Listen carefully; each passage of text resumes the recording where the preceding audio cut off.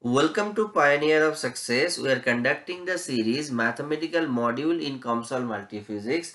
In relation to that, we started discussion about heat conduction equation, that is unsteady heat conduction equation in two-dimensional space. I have already talked about the physical significance of this particular equation.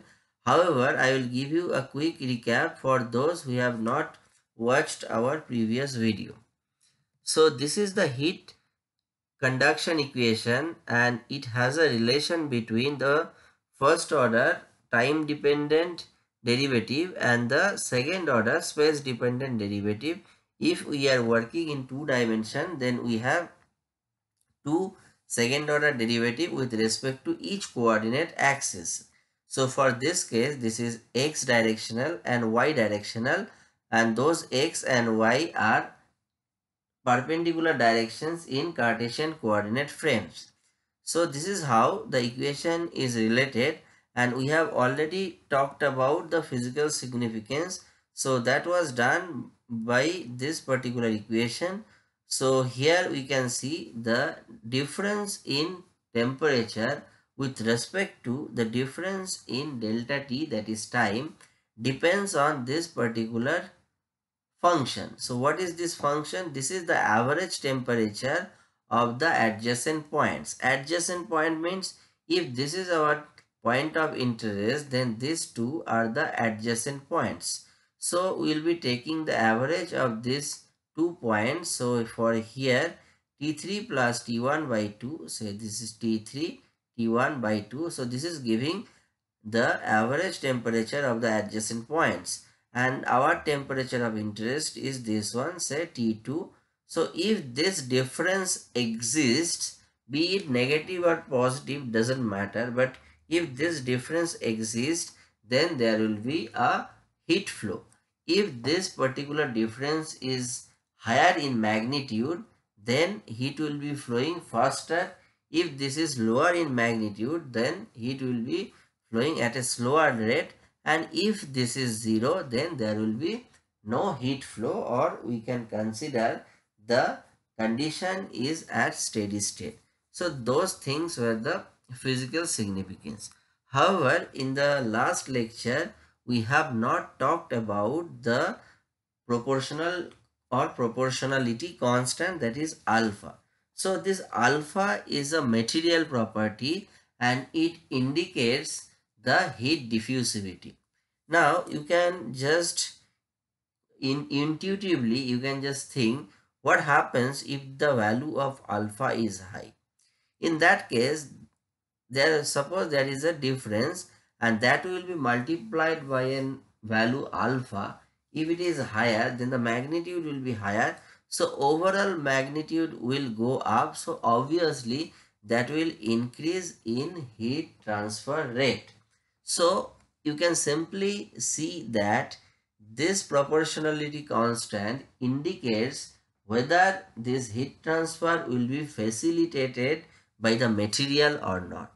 So conducting materials, they have higher heat diffusivities, whereas the non-conducting materials have less diffusivity. So this is the physical significance of the diffusivity. So I have already talked about this. So that depends on the boundary conditions or external conditions, and here this one depends on the material. So as a whole, what we can tell is this rate of heat transfer or rate of temperature difference with respect to time depends on both external conditions and the material properties, and ultimately it depends on product of these two. So product of external conditions and internal material properties.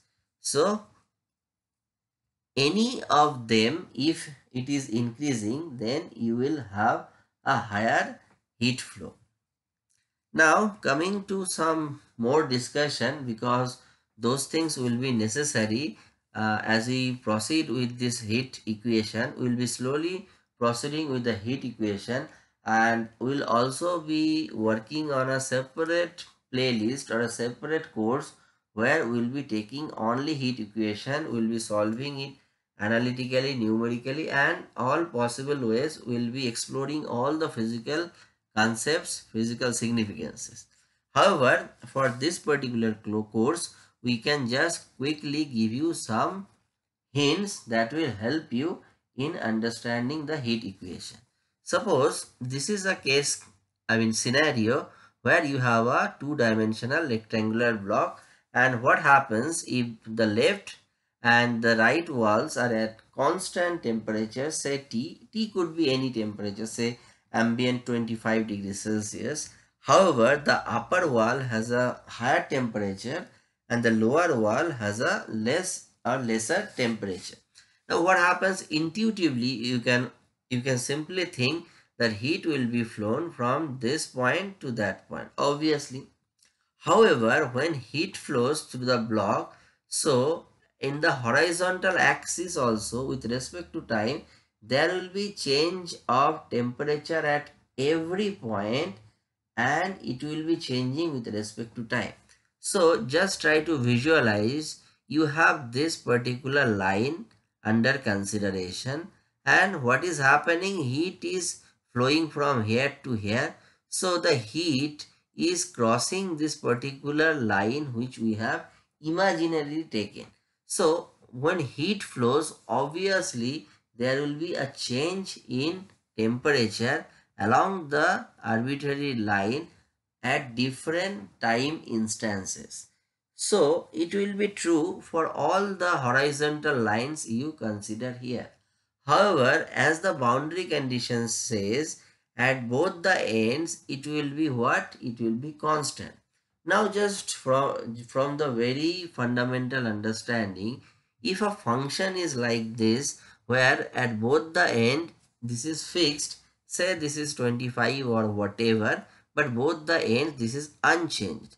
So how can it vary? Because if it is a physical condition, then the temperature distribution function cannot be discontinuous, it will be a continuous function. So a continuous function can be like this. Suppose it is increasing, increasing, increasing, reaching to a maxima, and then again decreasing and reaching here. So this could be a scenario.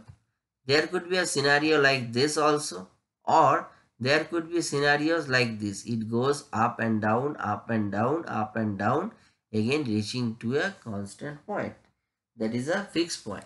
So those are the possibilities, and how exactly the temperature will be distributed, that will be getting obviously by the solution.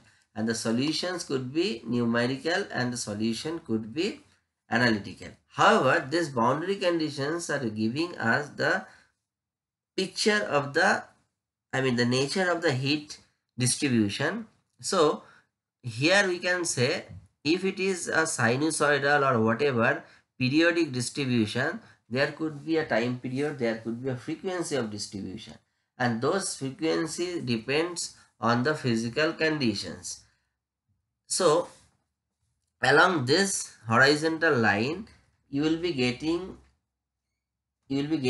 a solution that may have your sine or cosine functions, because it can be periodically up and down. But here what happens, you can see at this point temperature is higher and gradually it is decreasing. So you may get an exponentially decay function. So I have not solved anything. I am just trying to understand how exactly the temperature distribution may look like, and I am trying to correlate with the known mathematical functions. So here I should mention that obviously I have a background work, I have done a background literature, from there my concept is coming. But still I am trying to correlate that understanding with the physical significance, so that we can understand the scenario in a better way rather than only solving a particular equation. So similarly here in this case we have just changed the conditions, like in top and bottom now have at same temperature. So in this case you may have a kind of periodic distribution like this, or you can have a distribution like this, but this is also periodic, having a low frequency. And if you have like this, then you have a higher frequency. So you can have multiple possible frequencies. But again here, along this horizontal line, now you will be having a kind of exponentially decay temperature. So this is one thing I wanted to discuss about. Now another thing is, whenever we solve heat transfer equation, we work with very ideal conditions. So can you imagine how you can, if you have a rectangular block and you are telling that always the temperature will be T here and T here. But if you just think logically, so maintaining constant temperature at both the ends of a block is very difficult condition. So you need to have very sophisticated arrangements in order to achieve these boundary conditions. This is possible. Also, this is possible to make a higher temperature here and the lower temperature here. But in order to making it fix over a period of time, this is difficult again. So this is very ideal, or I can say mathematically consistent boundary conditions. Those may be unrealistic, or I will not say unrealistic because then it will go in a different direction. However, what I can say is maintaining those boundary conditions are very difficult. However, we can have a situation where we have a random temperature distribution across a space. Say the initial temperature distribution is like this. It could be a scenario because you don't know how exactly it will look like. So just think about it. If you have these conditions, how easy it is to write the boundary condition as a mathematical function. But what happens if you want to write this particular distribution as a mathematical function?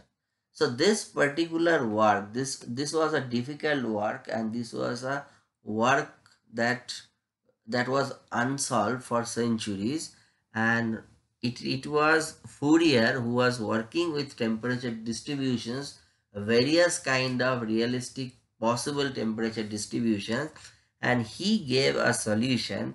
If you have any arbitrary function of initial temperature distribution, that function or any function can be written as summation of sine and cosine functions. So that is nothing but the Fourier series, and Fourier gave this concept. So he is telling whatever might be your distribution, it could be a triangular wave, it could be a square wave, or it could be anything, but it can be represented as a summation of sine and cosine functions, and that series can go up to infinite. So that was the beauty of Fourier's work. So we'll come to this, but the idea of this particular video was to introduce you with the basic concept.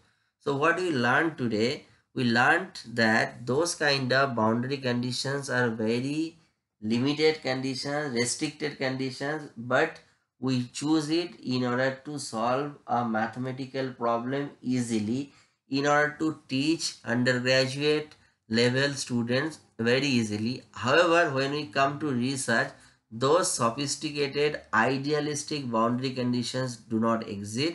Life is not easier, and hence we come across this kind of distributions in real life, and we have to proceed. And that procedure was done by Fourier. He was a genius scientist. He gave this particular formula that is now called Fourier series, and that is why this Fourier series is very much correlated with the heat equation. So we will be continuing with further concepts. So in this particular series we will only talk about the concepts and the comsol solutions. In a separate series we will be talking everything about analytical solutions and numerical solutions. So today I stop here. Meanwhile, I request you to subscribe to our channel. If you are liking our videos, then we will be uploading more videos. Thank you.